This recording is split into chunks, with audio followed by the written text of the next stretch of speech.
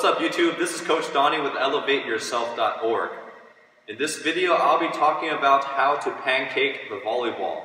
And this video was suggested by Ice Jager, so thank you so much for this video suggestion. For those of you who don't know what a pancake is an American breakfast food that is shaped like a circle.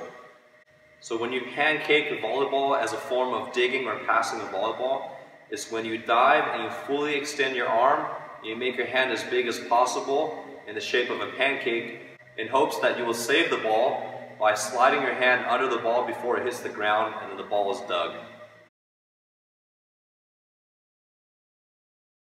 Before you continue watching this video, make sure that you watch my How to Dive video, because you cannot effectively and safely pancake the volleyball without knowing how to dive properly, and you can watch that video by clicking on the link up here.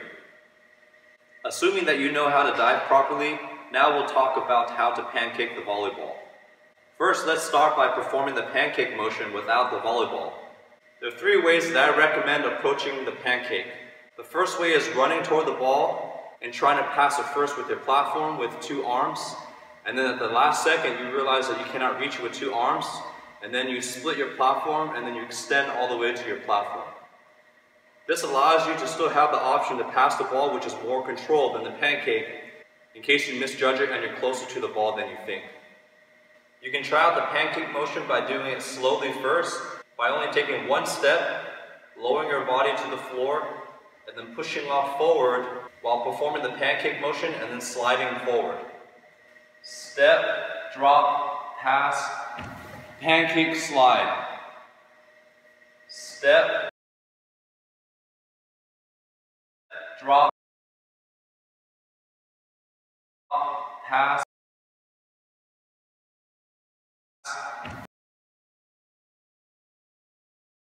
pancake, slide.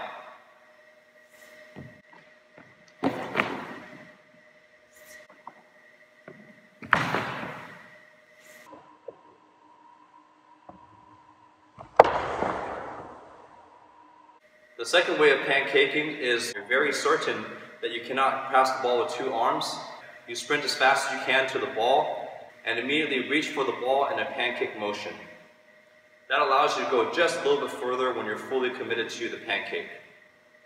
Step, drop, pancake, slide. Step, drop, pancake, slide.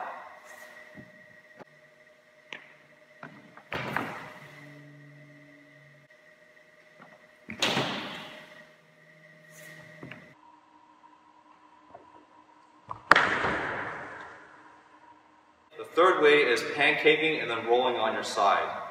This technique is good for people who have a sensitive chest area. It also allows you to pop right up after you pancake the ball. The only disadvantage is that because you're rolling as soon as you're pancaking, meaning your hand is not going to be in the pancake formation for as long as possible, you will have a smaller window to dig the ball.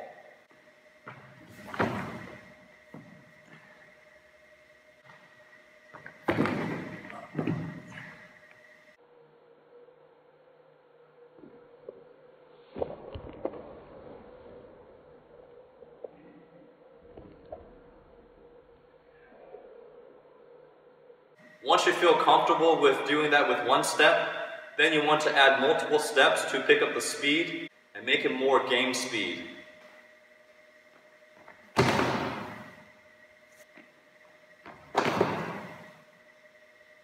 Once you feel comfortable doing that without the ball, then you want to toss the ball to yourself or have somebody toss the ball low to you so you can time your pancake with the volleyball.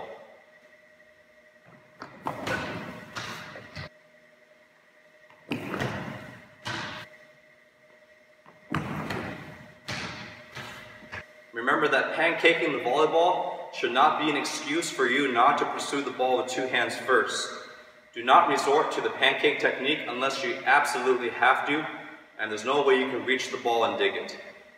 There's a reason why you don't see this technique used very often, and it's only in very specific situations, because most great defenders and passers will always try to dive for the ball and pass with 2 arms first before trying to dig the ball with 1 hand.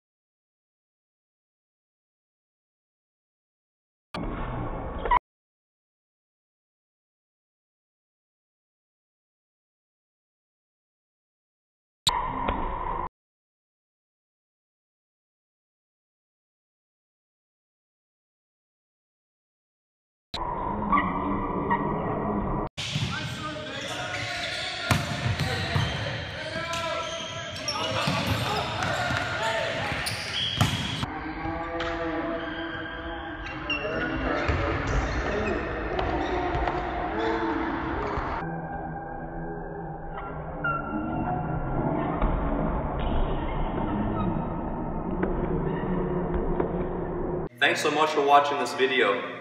If you found this video helpful, please make sure that you give this video a thumbs up and share it with all of your volleyball friends and teammates who would like to learn how to pancake the volleyball. Don't forget to subscribe to this YouTube channel where I'll be releasing weekly tutorial videos just like this one. If you have any other suggestions regarding volleyball, athletic training, or fitness, please leave them in the comments below. Otherwise, I'll see you guys in the next video.